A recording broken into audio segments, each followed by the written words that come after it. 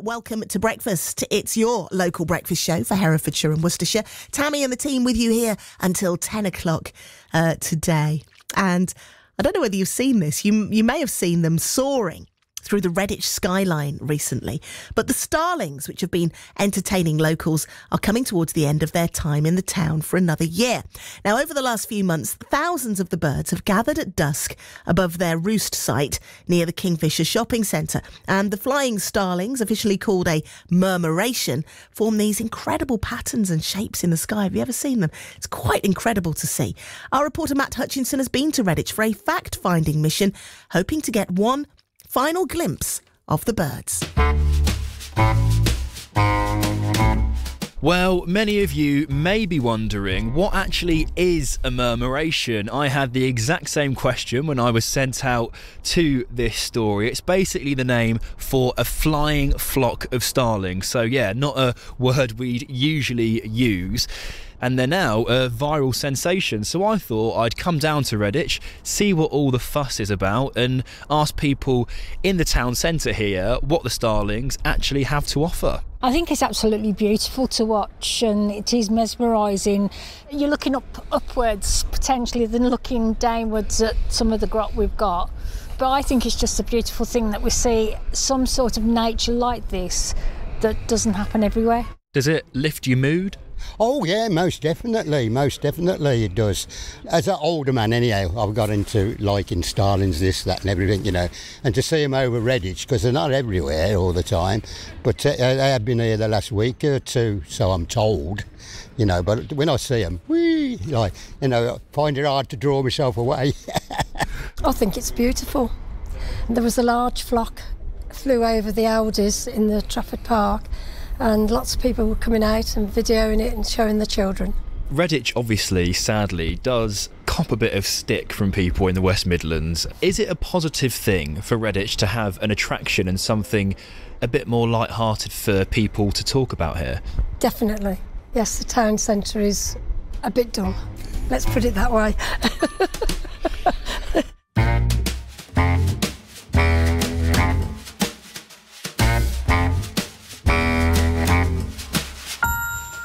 I'm now going to head up to the Kingfisher Shopping Centre car park 2 roof. Quite the mouthful. I've heard people gathering here most evenings, basically, dozens of them on some nights, to get a really close, magnificent view of these magnificent birds.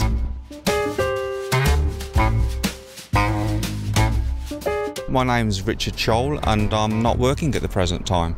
Richard, thank you so much for your time today. These starlings, what do they add to Redditch as a natural attraction?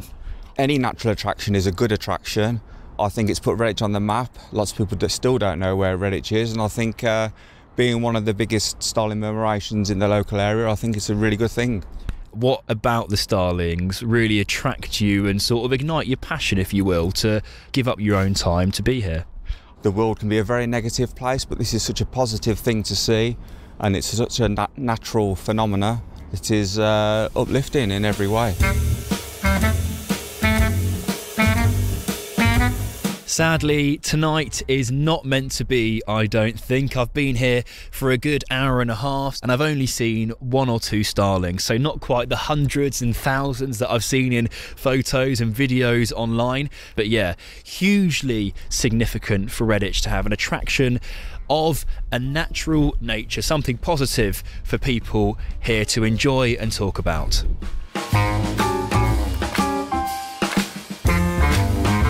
That's Matt Hutchinson reporting from Redditch. Let's speak now to Justin, who is passionate about starlings and has been watching them for a number of years. Justin, good morning.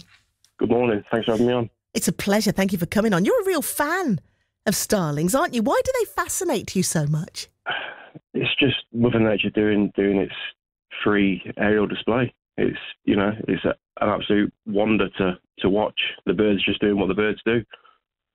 I remember growing up, I grew up in Birmingham, and when I'd go into town, into the centre, and you'd watch those murmurations at dusk, it's a sight to behold, isn't it? It's absolutely magnificent.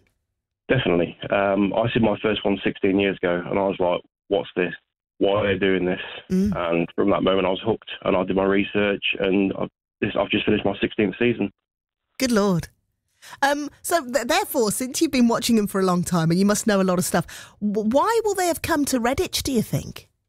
So I believe they've come from Redditch, from a much bigger roost at Brandon Marsh in Coventry, because Redditch started to develop as Brandon Marsh was coming to an end. Now, Brandon Marsh had in excess of 50,000 birds. So they tend to sort of then split off and get closer to, I believe, closer to Norfolk, where they'll all sort of gather and then go back to Northern Europe. Wow. Amazing. So 50, when you consider there could be 50,000, is that how many you'll be seeing in a murmuration up in the sky? How come they don't bump into one another? And why do they do it? My belief is it's a massive third social gathering. They're talking about where they've been feeding, where the best food is. It's the safety in numbers, makes it harder for a predator to single out a single bird. The reason they do their sort of tight twist shapes is they spot a predator. It's almost like they're trying to hypnotise the predator and ward it off in big numbers. Wow. And the amount of starlings that are at Brandon Marsh this season, at one point they actually turned day into night as they went across the sun. They were just that tightly packed and that many of them. Gosh, but that's incredible. I believe that's where they've come from Brandon to Redditch, just like a stopgap. It's amazing. And they don't, you'd expect them to be dropping out the sky because they've bumped into one another, But the choreography... You do get sometimes collisions in the sky. That's inevitable at points, but they seem, if you see a few bump into each other, they'll tend to drop, but then they'll join the roost again. Man, this is great. And where did you say they'll be going next then? Because they're going back to Northern Europe. So which way are they going to go again? So the last couple of weeks, there's been a huge gathering at Great Yarmouth, which is obviously all the sort of roosts making their way back over towards the Norfolk area, and then they'll be well on their way now. I believe, I haven't been to Redditch for a couple of weeks now, but I believe Redditch is now done and dusted, apart from the local starlings that hang around, breed, raise their young. But yeah, so they'll head to Norfolk, back over to Northern Europe, Denmark, Norway, places like that. Have you seen any particularly spectacular murmurations over the years? Is there one that stands out for you?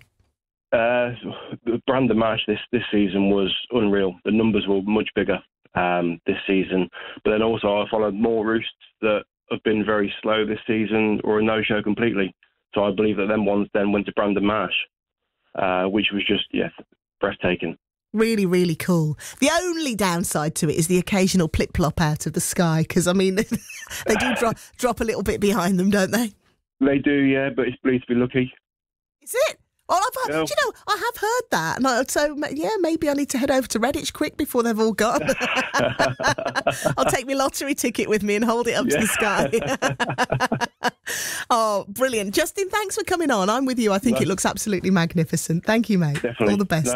Thank you very much. Thank you. Cheers. Take care. Bye-bye. And you, bye-bye.